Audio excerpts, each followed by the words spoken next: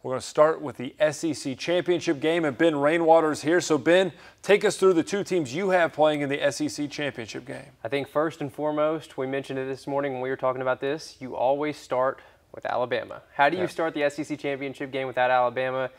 And that's where I'm going to start. I'm going to go with them in the West. In the East, I'm going to go with the Georgia Bulldogs. My Georgia Bulldogs, I can't go against them. Looking at the schedule, though, it's a little bit tougher for Georgia. They've got to play at South Carolina and at Missouri, two teams they're going to be fighting with in the SEC East, but they do get Auburn at home. So it'll be a tough road for them to get there, but I think they've got the team. As far as Alabama goes, their road games at Ole Miss, at LSU, I think they can win both of those games. Other tough games, Auburn and Texas A&M at home. I think Alabama ends up going undefeated once again, usual fashion for them, and they'll be the winner of the SEC in the end. Well, what's interesting about the East and the West is they both are kind of wide open, I think. We start with Alabama, as we talked about today, joked, until Alabama proves that they are not this dominating force every year, at least in contention.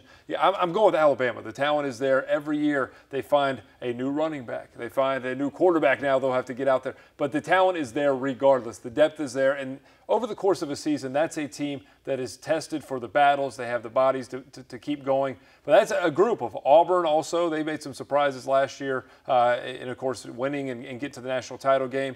A loaded field. In the East, I went with South Carolina, just narrowly. I like what they've done with that program for a lot of the reasons that look at Alabama. I think depth across the board and their schedule, their toughest games are all at home. The only games they play on the road, they have Vanderbilt on the road, Kentucky on the road. A lot of the matchups where you look at it and say, is this a team that can win the conference?